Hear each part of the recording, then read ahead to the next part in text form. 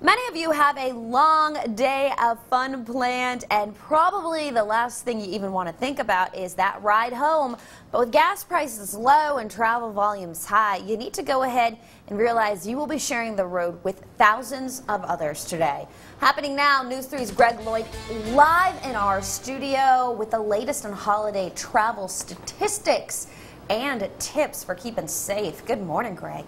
Hey, good morning to you, Christina. Well, you know, you are absolutely right. There's going to be a lot of people on the road. In fact, AAA says drivers have saved an estimated $20 billion on gas compared to the 4th of July travel period a year ago. Now, as you can see, that's a big motivation for people to travel, and they are taking advantage of it. In fact, about 5 million more travelers this holiday are vacationing than during the recent Memorial Day travel period.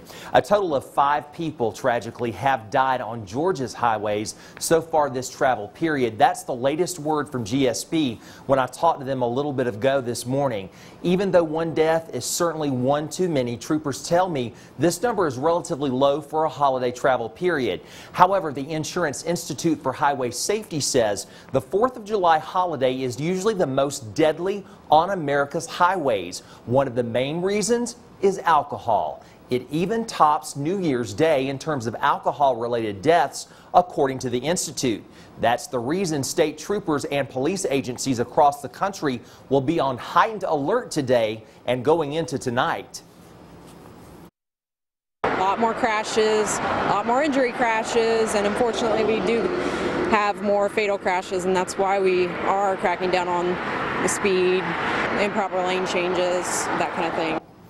Now, to stay safe and off of law enforcement's radar, be sure you don't speed. If you have a certain time to be home, you need to leave early. The roads are going to be crowded. Certainly do not drink and drive. If you do drink, you must have a designated driver who has not had any alcohol in order to operate your car safely. Stay alert. Do not text and drive.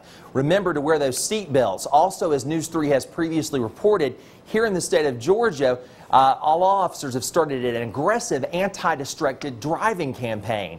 Sometimes law officers are disguised on the roads and they bust drivers that they catch texting on the highway.